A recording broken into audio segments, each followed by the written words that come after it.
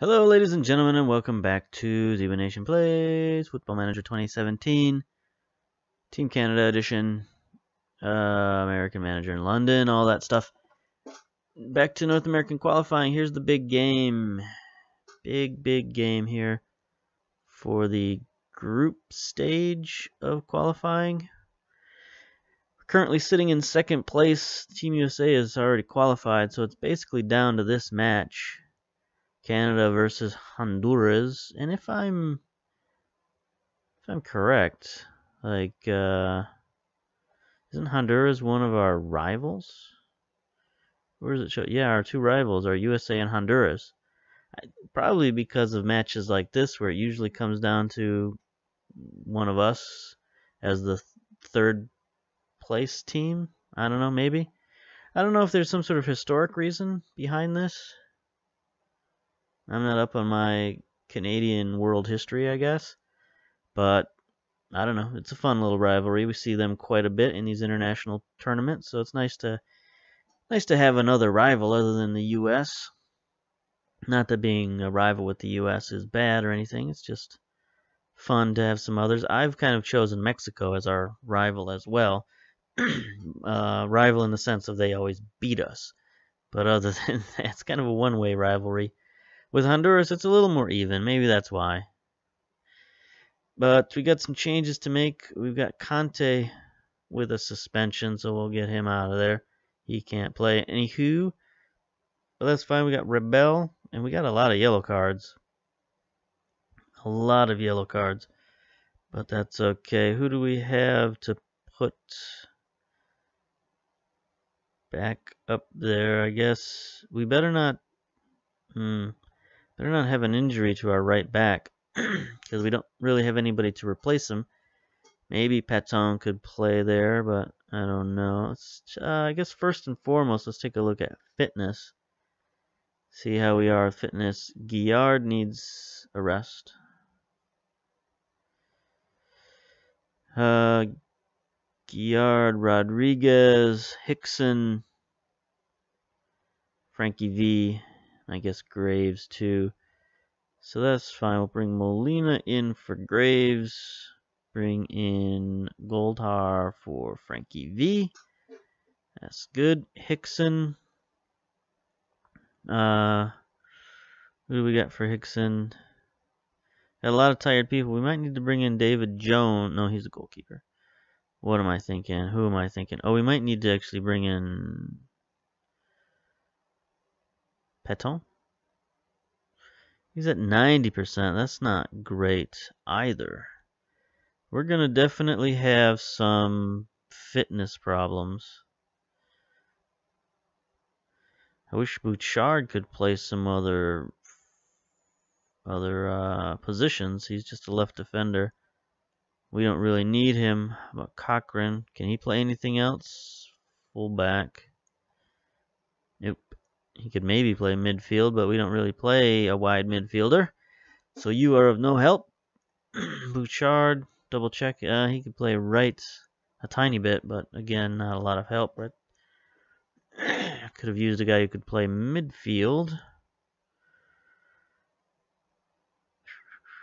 So the question is, do we go with Hickson or not? Probably not. Benzaza, I guess, is slightly more fit, so we'll throw him in there. Rodriguez is at 85%, but Tenenbaum is only at 88%, but I guess we'll put Tenenbaum in there because he's our starter. Guillard again at center back. Bring in Roger.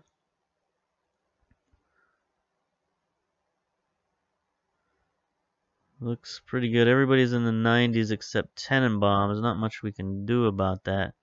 Change formations is not really possible with this lineup, or with the team that we've chosen. We haven't chosen anybody who can play wide, I don't think. Let's go back to club selection. Let's see. Para could play right or left. Patton could play right or left. So I guess theoretically we could go 4-4-2. 2. Wouldn't have any substitutions at the wings, but we'd have at least 2 guys who could play out there.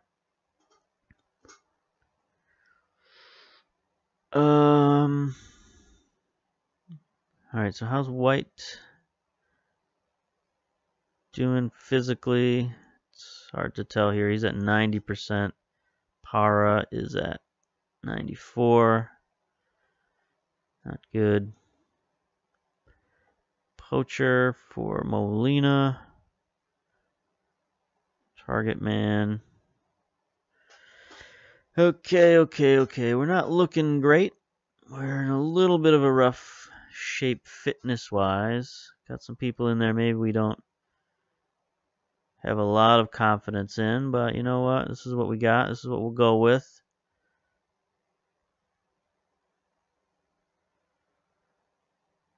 Yep. This is what we'll go with. Instructions. Keep it simple. Standard, out wide. All that stuff. Should we go with a wider? Nah. Discipline, stick to positions. Yep. Alright, here we go. Big game. Oh, I didn't even look at Honduras' team. Should have done that, but I guess in the grander scheme of things, it doesn't matter that much. Lineups. They're running a 4-4-1-1. That's interesting. Let's see, we can look at Honduras national team under 23 squad. So they have 2 scrubs on their team, a goalkeeper and one of their substitutes who's also a goalkeeper. So they got scrub goalkeeper. That's good. Everybody else are real players. Some of them have some value to them. Who's their highest valued guy? Go look at that. A guy who's on the bench, Derek Samvuelto, 21 years old. Don't know anything about this guy. Don't know anything about any of these guys because we're not allowed to scout outside of London, essentially.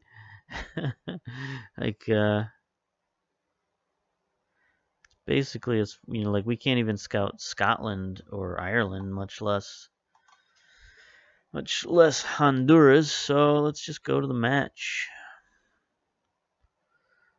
Here we are. We're doing our diamond formation. They got the 4-4-1-1. Apply advice. Let's close down on the striker, advanced midfielder, Enamorado over here. Close down on him. He looks aggressive. And I guess we'll close down on Urso as well, just in case he decides to get sneaky. Pep talk. Nobody predicts us to win. That's too bad. But with a bit of encouragement, we can pull off the upset here. We only need a point here to qualify for next round. So go out there and impress me. Nobody cares. At least nobody got nervous. That's good. That happens a lot sometimes with these. It happens a lot sometimes. And often, maybe, with under 23s, the younger players, they get nervous in these kind of situations. Here we are. Okay, we know that we're not in the blue. So we have to be in the reds. There's Enamorado for them. So pretty sure this is their team. Again, if we get down or something, I'll switch to extended highlights so that I can get a grasp on this match. We might need to switch to counterattack if they're going to sit here and control the ball like this. Oh, there's a good steal. There's a good steal. There's a good steal. Okay, I'm going to pause it there. 36 seconds into the game, we're making a tactical change. Just because I don't like the way it's looking.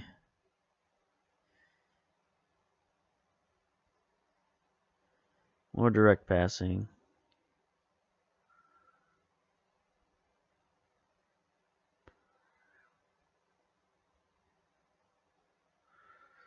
Okay, there we go. Oh, good slide tackle, Cochran. 40 seconds in, we've changed everything. Based on one possession. Injury to Juan Carlos. All right, there's a good steal. Rebel, get it downfield, my man. Nice play, Molina. We're on the attack, boys. We're on the attack. Goldahar. Oh, off the crossbar. What a strike.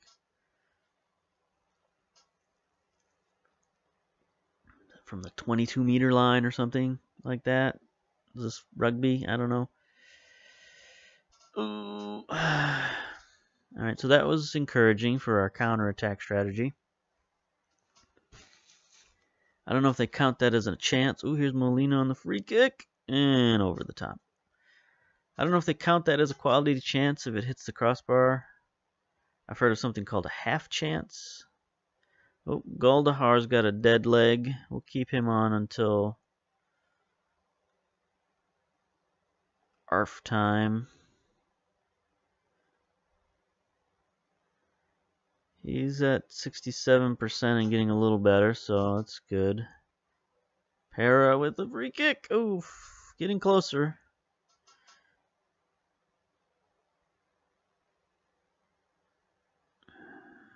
All right, we'll ignore that piece of advice, but we are putting pressure on these guys. We're getting the highlights. See, oh, there's a good play. There's a good play. There it is. There's the goal. That's what we needed. Look at that. Who it is? It's the man with the dead leg. Goldahar. Good man. Good man. He's our target man, too, and we don't have a target man currently in our list of substitutes. But that is excellent. If we can get ahead using the counterattack, that bodes well. It means we can stay on the counterattack and hopefully continue with the counterattack because they're going to have to be even more aggressive to try to get that goal back. Oh, good tackle. Good tackle. Get the ball. Make the save. Make the save. I don't know if he saved that or if it went off the post. It seemed to me like it went off the post.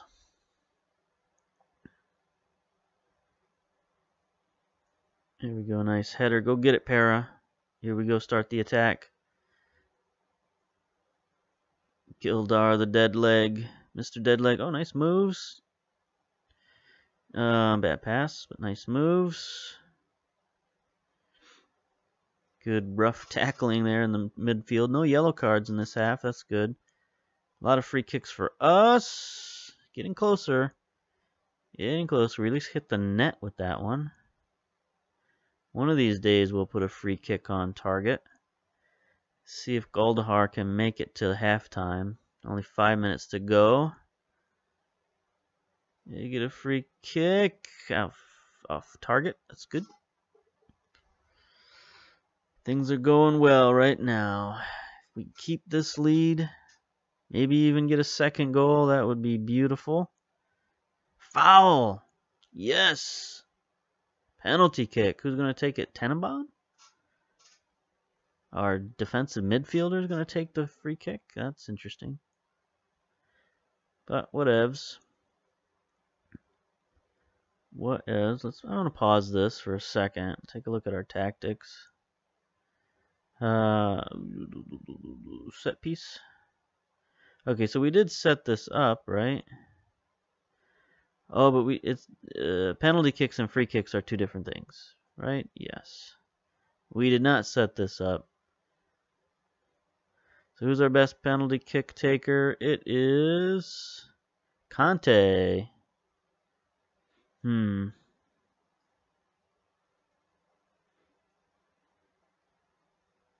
Guess we can't do it in the middle of a penalty kick.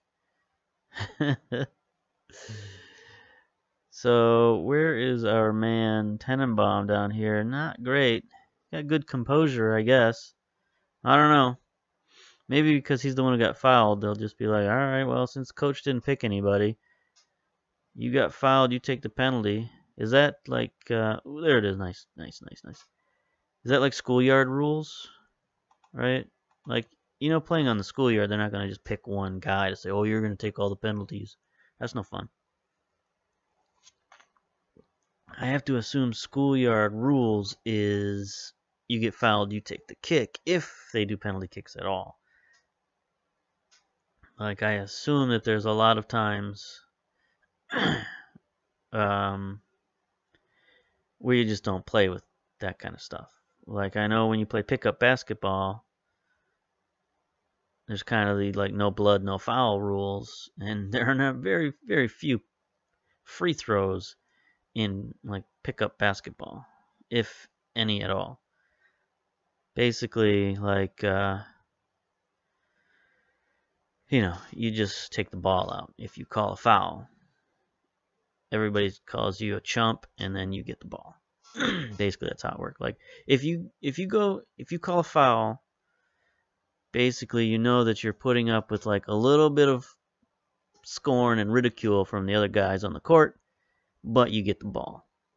And that's kind of how it goes. Like if you want to say, well, I'm not going to be a tough guy, but I want the ball, so I guess I'll call a foul and look like a little bit of a chump, but I'll get the ball. All right, second half. There's my pep talk. Don't be chumps. Don't call fouls. Don't take free throws. Go beat Honduras. Oh, yeah. For future reference, I was going to set up penalties, but I'll do that real quick, if I can, if they'll let me. Conte? Yes. Can I probably can't move these sub guys in there because I might want Graves to be my actual penalty taker, but Benzaza, Tenenbaum. That's fine. Fine. Okay, get the steal. Nope. Now we might have to change this up. We might have to ratchet it down a little bit. Oh! Garbage. I wanted to obviously take out Mr. Deadleg. Okay. That was lackadaisical, but you made the play. If their guy had charged for that ball, that would have been a goal. Okay, so we got an extra couple minutes out of Goldahar. Let's bring in Graves. He is not a target man by any stretch. Guess we'll play him at advance forward. Here we go. So that uses up one of our subs. But hopefully we won't need it. Hopefully they don't come back on us. I've got to assume they're going to get a goal.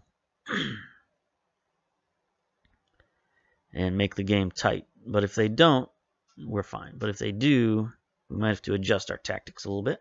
Take a drink of tea. Okay, Graves, that was unnecessarily a bad shot. Rybell, let's make a better play than that, my man. But the defense is strong on the back line. Roger, our captain, playing well. Leo Roger, French Canadian. No doubt, he's a promising center back. There's the first yellow card of the game. That's good.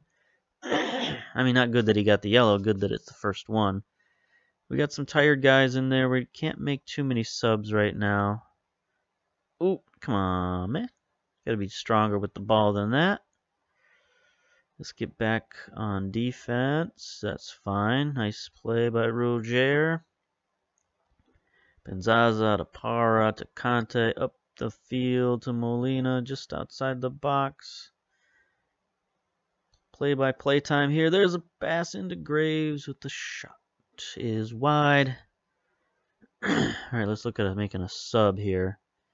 Tenenbaum, of course, is the most fatigued, but he's looking calm. Cochran has a yellow card. Rebel is a little tired. I mean, we got plenty of guys we could sub in or out. I guess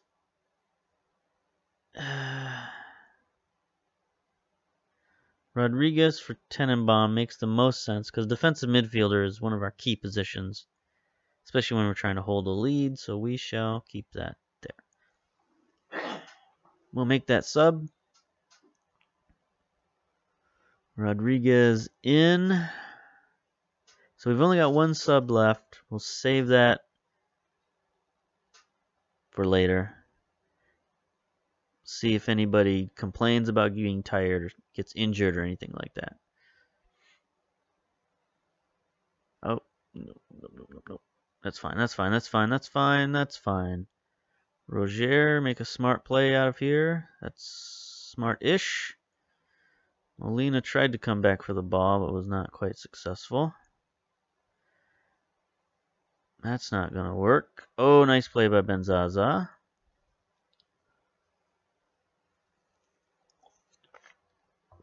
Take another drink of tea. 73 minutes in. Okay. Let's remember who's on whose team here.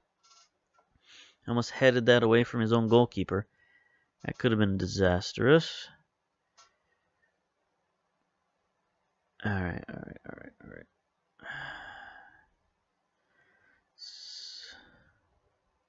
Let's try a little bit less aggressiveness on the passing, because they're staying back now. They're staying well back, avoiding the counter. And they're just doing these build-ups. We need to take them out of this rhythm. Once we get the ball, we need to hold it a little bit. I think I'm going to take Rebel out. Ooh, nope. Nope, wait. We just picked up an injury to Cochran. So we'll make that sub instead. Bring on Bouchard. Confirm that. So we're going to be... There we go. Going to be struggling for this last 10 minutes of the game to keep our match fitness up. Or just our general fitness. Oh, Pantomus. What an interesting play. Alright, instructions. Shorter passes, retain possession.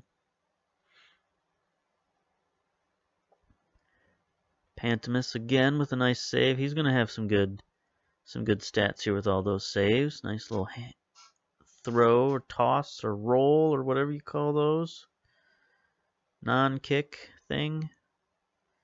Here we go. Bouchard with an interesting play.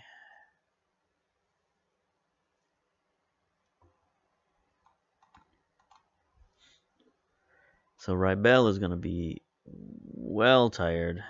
Everybody is. Conte, Benzaza, Para. Thankfully, this is the last match of the round.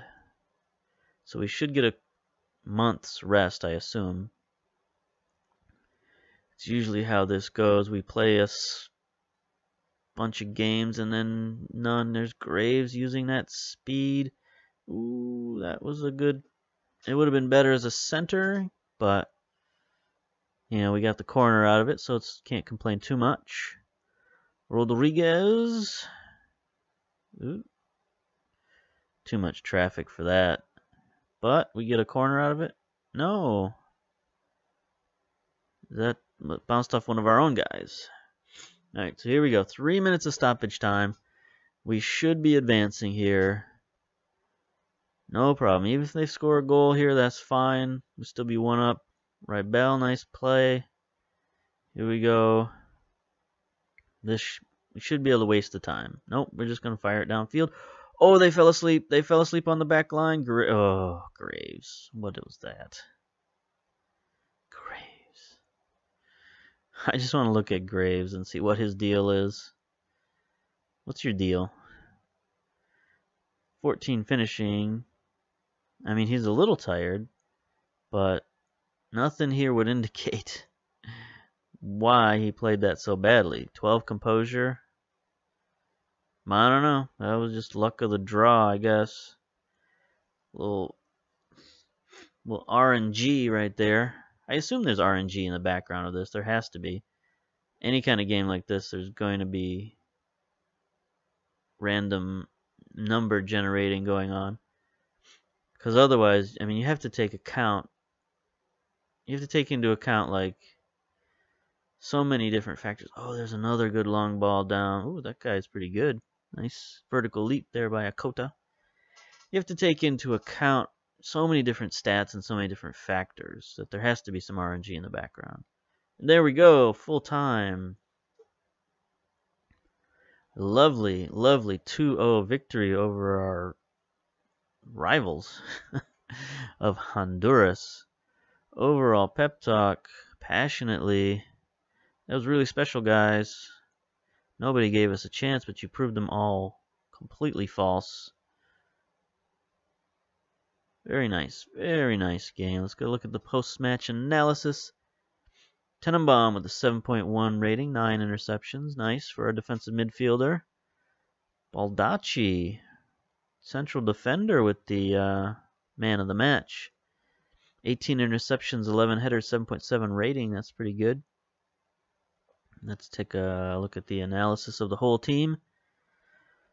I thought Pantemis played. Pantemis? I don't know how you pronounce that. Pantami? He's got a little apostrophe at the end of his name. Or does he? I don't know. Is that a French name? Oh gosh, let's change his name. Let's put the apostrophe there. I don't know. Pantemis, however you say that. I thought he had a good game. They didn't give him a thumbs up here, but I thought he did. Rybel, our defense again played strong with a lot of running by the fullbacks, of course. A lot of interceptions by the central defense. A lot of running by our defensive midfielder as well. Those are all good signs. Yeah, 9 interceptions by the defensive midfielder. Lots of passes by our midfielders. That's good. No chances for Molina. Well, he had 2. I mean, that's okay. Goldahar was a real pro out there. Even limping around, he had 6 fouls against him. That's probably why he was limping. But it's a good match, good win. Let's take a look here. Quality of possession provides victory. Honduras under-23s had a chance to secure qualification, but an 0-2 defeat at the hands of Canada saw them eliminated from the competition. Young striker Steve Goldahar gave Canada the lead with a simple finish from close. In the 26th minute, Tenenbaum scored from the spot after Romero gave away a penalty for pushing. So there we go. Canada under-23s qualify for the semifinals. The team will be delighted to have qualified from such a difficult group containing the likes of USA and Honduras. They finished second in Group A. Of course we did. Cochran suffers a damaged foot. That's no good.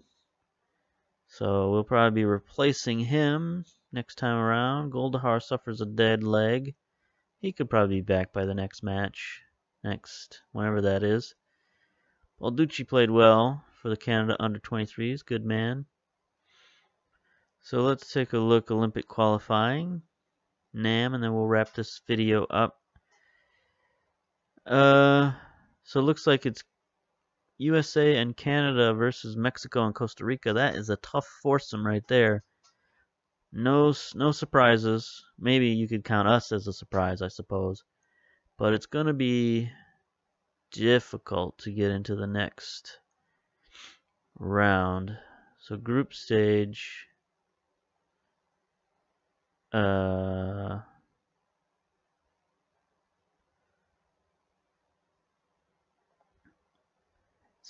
is what we want to look at. I think it's pretty much, yeah, qualification winners qualify for the finals. And the final winners qualify for the Olympics. So this is a winner-take-all tournament. That's rough. I don't know if there's another qualification after this. I mean, there has to be a second attempt to get qualified. There can't be only one North American entry into the Olympics. That's crazy. But, you know, when you have Mexico and the United States, those two alone should garner 2 bids from North America. CONCACAF, if you will. Anyway, I won't get too upset about that because I don't know. So, I mean, I could Google it, but why would I do that when I can just speculate? All right, that's it. See you later. Bye.